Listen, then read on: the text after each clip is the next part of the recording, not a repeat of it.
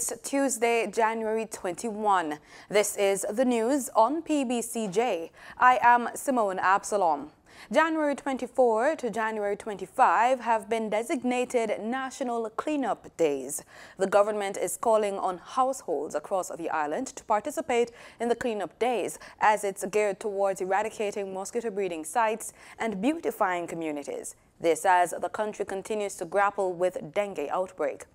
Speaking on the OPM Connect program on Monday, Health and Wellness Minister Dr. Christopher Tufton said the country should use every strategy to combat. The challenge is primarily how we control breeding sites in the first instance. And so one of the things that we try to do over the course of the year is just to provide public education and information through our 1,000 temporary vector workers by visiting homes, treating water that we identify as breeding sites or possible breeding sites, and of course just trying to encourage Jamaicans to recognize that the first line of defense really rests with them, given that many of the breeding sites fall in and around the homes. Beyond that, it's a treatment at hospitals, and we've seen over 1,500, actually over 1,600 hospitalizations during the course of last year, and tragically about 80 deaths. Acting Chief Medical Officer Karen Webster Carr gave a breakout on the persons affected by the disease. So far for 2019 we had 8,290 persons with dengue, suspected, presumed and confirmed. And we had 1,066 in 2018. To date, we have had, as Minister told us, 1,692 admissions to hospital in 2019.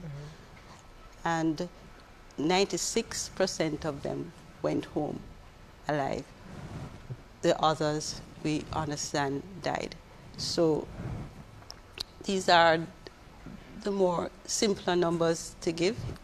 Dr. Tufton says the government is not sparing any cost. We have, however, as a government, deployed as much resources as we thought necessary to deal with the challenge. I mean, never before have we seen so much spent on the dengue challenge. And we will continue to do so until we bring the situation under control. Thanks to a $54 million donation from the National Housing Trust, the Bureau of Standards Jamaica will be shortly commencing the development of affordable housing utilizing bamboo. According to the Director of Special Projects at the BSJ, Gladstone Rose, the project will get underway in February, with demonstration units being placed at various NHD sites for the construction sector to have first-hand view of the houses. Mr. Rose said the building sector is being encouraged to utilize the bamboo technology, noting that, quote, "We have to build to withstand earthquakes and hurricanes, and this is what bamboo will help us to do." End quote. He noted that new jobs are on the horizon as bamboo products are produced, adding that the BSJ is providing training in furniture, manufacturing and other areas. Interested persons can contact the agency and get registered for the various skills development. Through a collaborative arrangement involving the BSJ, University of Technology, University of the West Indies and private sector groups, research was undertaken for the incorporation of bamboo in construction, with the aim of building attractive low- and middle-income houses and tourist cabins. United States Secretary of State Mike Pompeo is scheduled to land on Jamaican soil Tuesday evening for a two-day working visit. Pompeo is expected to be met by government officials led by Minister of Foreign Affairs Kamina Johnson-Smith when he lands at the Norman Manley International Airport shortly after 6 p.m. On Wednesday, the U.S. Secretary of State is slated to attend several meetings, including bilateral talks with Prime Minister Andrew Holness at Jamaica House, a sit-down with regional officials, and a policy discussion presentation in New Kingston. No agenda has been released for the series of talks, but it is expected that Pompeo will use his trip to consolidate regional support for the U.S. stance on Venezuela.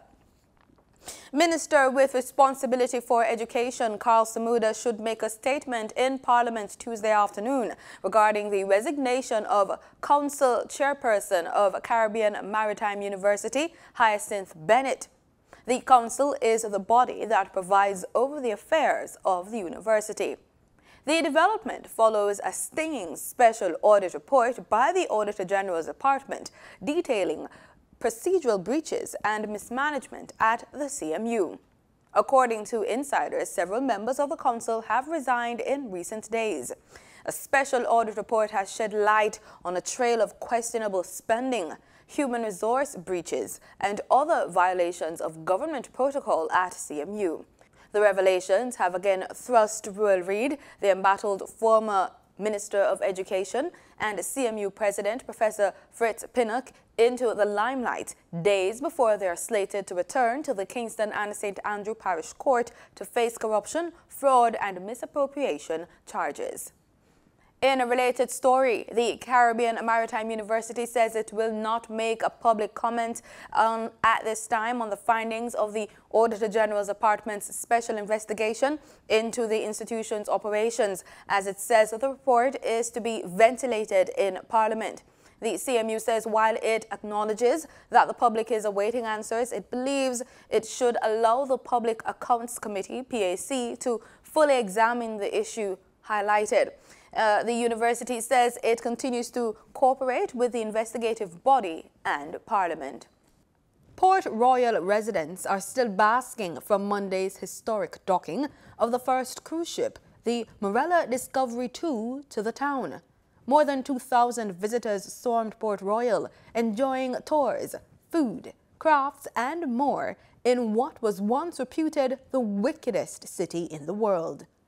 Prime Minister Andrew Holness, Tourism Minister Edmund Bartlett, and Minister of Culture, Gender, Entertainment and Sport, Olivia Babsey-Grange, was part of the group of dignitaries on hand to welcome the visitors.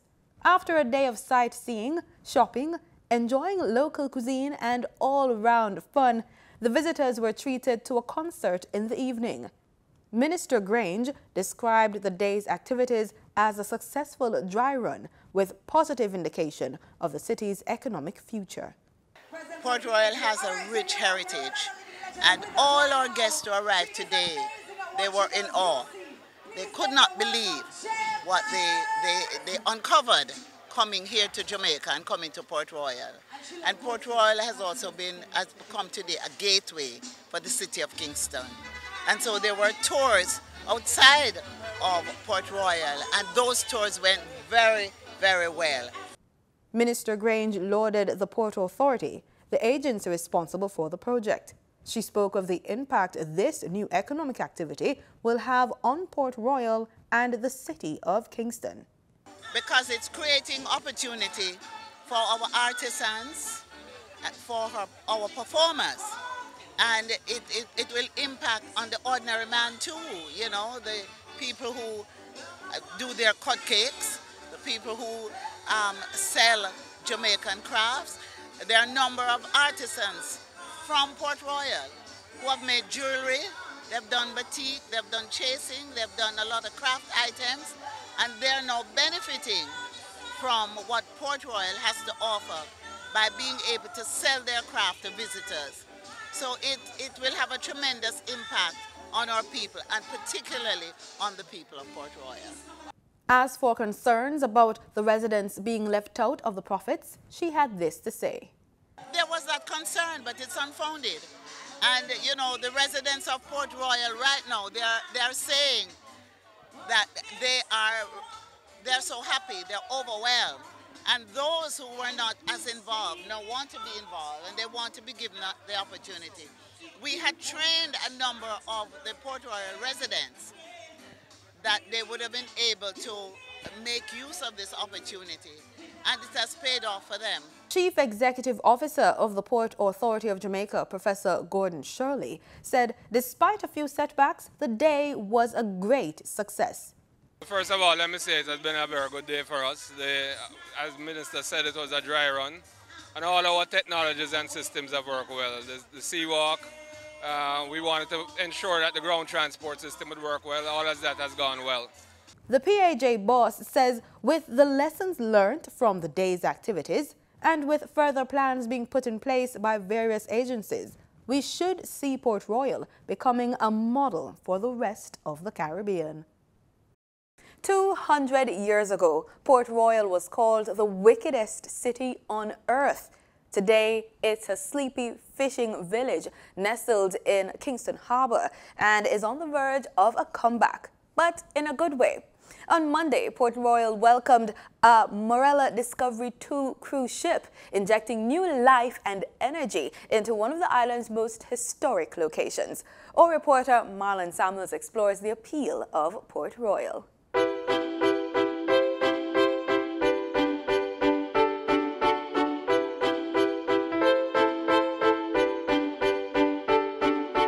With the arrival of thousands of cruise ship passengers and in anticipation of the boost to heritage tourism, 22 residents of Port Royal have been trained as tour guides. Port Royal was once surrounded by water. It was an island, was known as Key de Carina, meaning a beautiful key. Right? How the landmass was formed, the Palisade ship that he drove on to get here was formed by the 1692 earthquake. So during the earthquake, rivers from east of Port Royal washed down deposit of silt and sand. The natural current now started to form the land. The process takes over 200 years to form. When that process is formed, they call that process land deposition. The town offers a diversity of attractions. Visitors can pay a visit to the museum, where they can see up close relics of the activities of infamous pirates, including the notorious pirate Henry Morgan, who later became the lieutenant governor. Their activities helped Port Royal earn the moniker, the wickedest city in the world.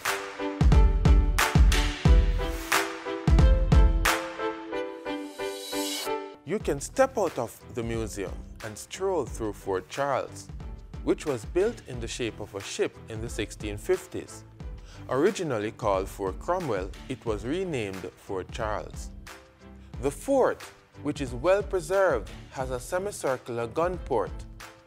It was damaged by both the 1692 Jamaica earthquake and the 1907 Kingston earthquake, which later resulted in the tilting of the building called Giddy House, itself a major attraction.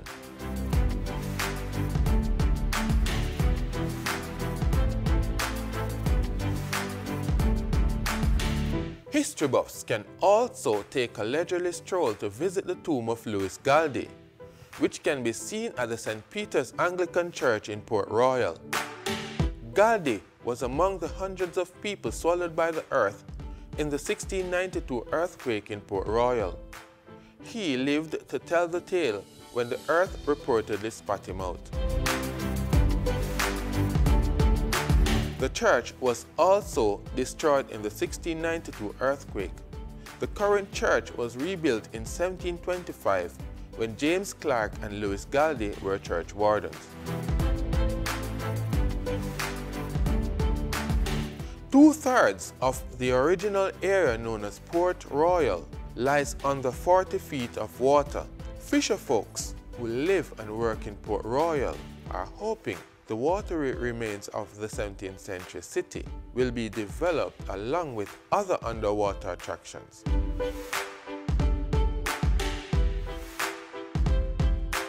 A lot of investors can come in and invest in it. Different things, art and craft, and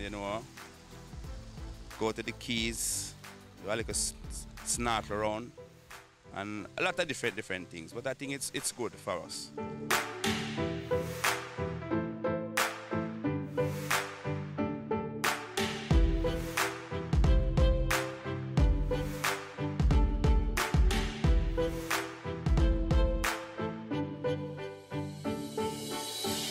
Food is a major factor in a tourist's experience. Many are hopeful that visitors to the town will rave about the locally prepared mixed drinks and seafood dishes, for which Port Royal is also famous. For PBCJ News, I am Marlon Samuels.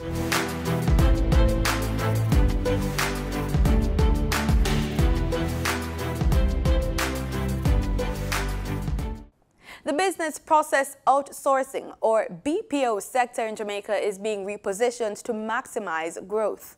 The Global Services Association of Jamaica will be providing a platform for local technology focused on micro, small and medium-sized enterprises to maximize niche growth in the global services sector. We see BPO is growing steadily, and global analysts project that it will continue to grow at about 4% per annum. The market is currently over $200 billion US, and it continues to grow. So there is tremendous opportunity in BPO. Ms. Henry also spoke of the association's plans to reposition Jamaica in the global services sector to offer 60% BPO services and 40% knowledge process outsourcing services. This will be a shift from the present situation of 80% and 20% respectively. The president said that work to move the technology-focused MSMEs up the sector's value chain has already started, and companies are taking advantage of the assistance.